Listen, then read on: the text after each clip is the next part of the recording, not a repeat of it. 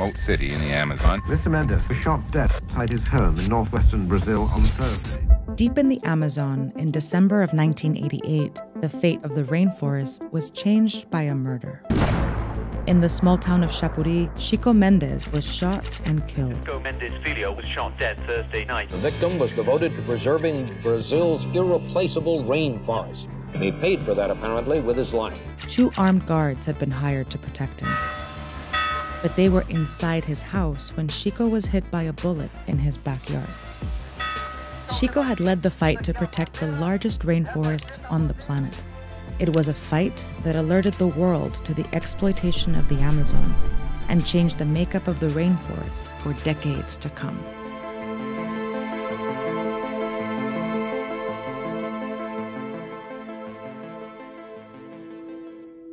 The Amazon basin is rich in rubber trees that produce latex, and for a long time, they were exclusive to this rainforest.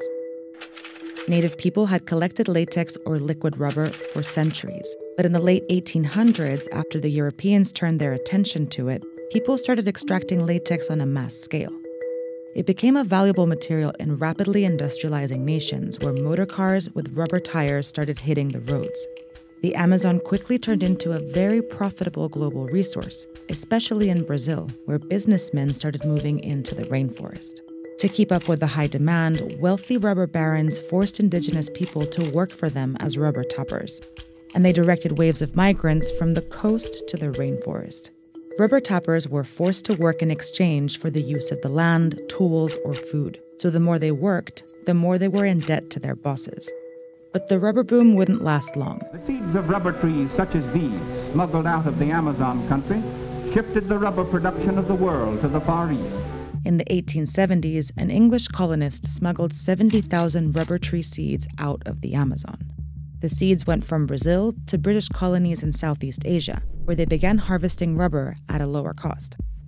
Over the years, as rubber from these plantations flooded the market, prices fell, and the rubber boom in the Amazon collapsed. But demand spiked again during the Second World War, when rubber became critical to making weapons and vehicles.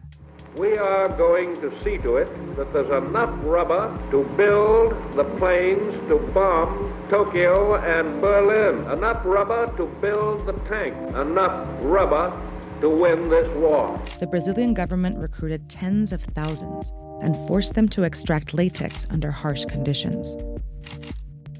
After the war, demand collapsed again, and most rubber barons moved on to other businesses, leaving many rubber tappers in the rainforest, where they settled and were now free to harvest rubber on their own terms. Among them was Chico Mendes, a young rubber tapper who started out working under rubber bosses. O Chico, ele já trouxe de berço, né, a marca e a habilidade de ser líder. Ele, aos 15 anos, 16 anos, ele demonstrava preocupação com a forma como os patrões tratavam os seringueiros, né? This is Raimundo Mendes de Barros, Chico's cousin, who works and lives on a reserve in Acre State. Já de rapaz novo, ele já tinha a tendência de ser líder. Como se transformou líder, né? Chico's time to step in and lead would come in the 70s and 80s, when the Amazon began seeing deforestation at an unprecedented rate. Chico Mendes and the rubber tappers lived freely in the state of Acre for about a decade. They harvested rubber and collected Brazil nuts sustainably without damaging the forest, and made a living selling what they gathered to traveling merchants.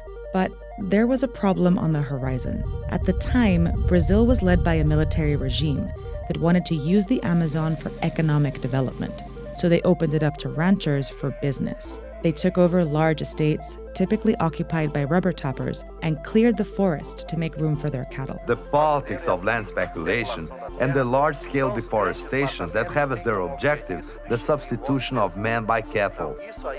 It would be a disaster if this process were allowed to continue in our region. The ranchers used intimidation tactics to expel rubber tappers. They hired gunmen and set fires to tear down the trees. But the rubber tappers got together and fought back.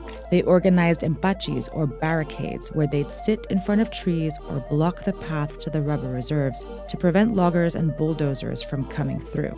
Chico and Raimundo were both on the front lines. Os empates foi a forma que a gente encontrou para retirar os peões que estavam destruindo, que estavam desmatando, né? E a gente conseguiu juntar homens, mulheres, quando a luta se acirrou, a gente juntar até as crianças, né? E ir para as linhas, ir para as frentes de desmatamento. Protecting the rubber tappers' way of life was at the heart of the struggle led by Chico. But over the years, it turned into a much bigger fight for survival. The government, backed by international organizations, built roads in the Amazon, which brought deforestation to different corners of the rainforest. As a result, by 1987, nearly 300,000 square kilometers of the rainforest had been torn down. The fight to prevent deforestation extended throughout the Amazon, and Chico became its spokesperson on a global stage. Chico Mendes.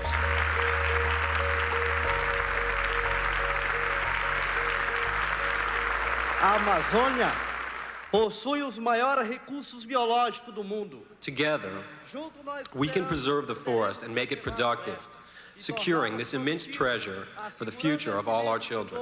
Muito obrigado.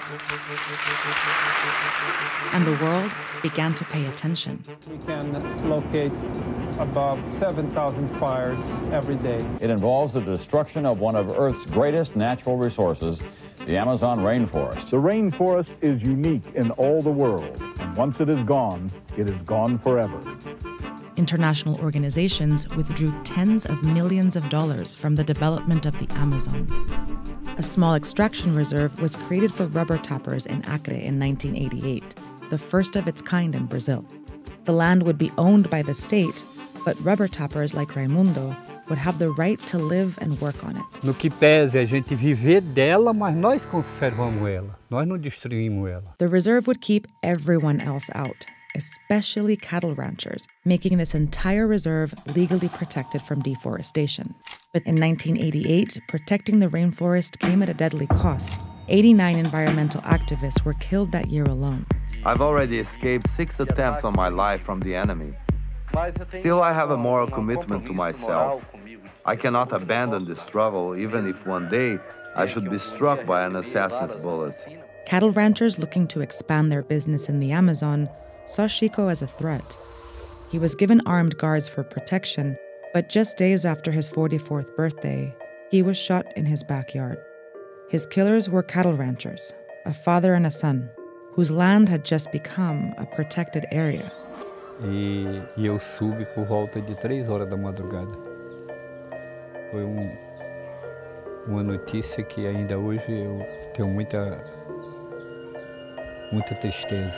O Chico simplesmente estava defendendo o direito daqueles que até então o Estado sonegava de reconhecer seu direito. Não tinha direito de ser assassinado da forma brutal e covarde do jeito que ele foi.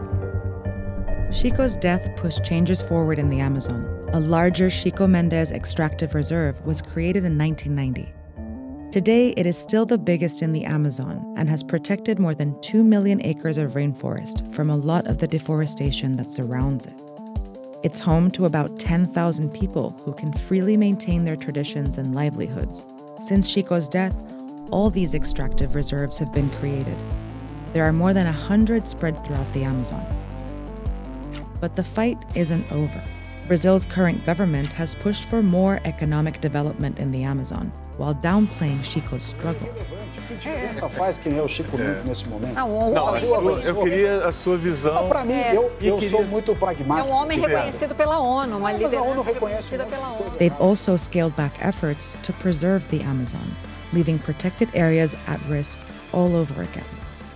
Nearly half of the deforestation is taking place in protected areas, including the Chico Mendes Reserve, where ranchers are reportedly persuading rubber tappers to clear their land for money. Os próprios seringueiros, inclusive deles que fizeram parte da luta, né, hoje estão se dando a prática, né, de desmatar para criar gado. But some, like Raimundo's son, are committed to keeping Chico's legacy alive. Para frente, mas a gente vai estar sempre lutando para a gente proteger isso aqui que os nossos pais, conhecidos, amigos dos nossos pais, lutaram e nós estamos juntos para defender a causa deles. No primeiro momento ele pensava que estava defendendo os seringueiros e a floresta, mas depois ele se deu conta que estava fazendo um trabalho em defesa da Amazônia e do mundo.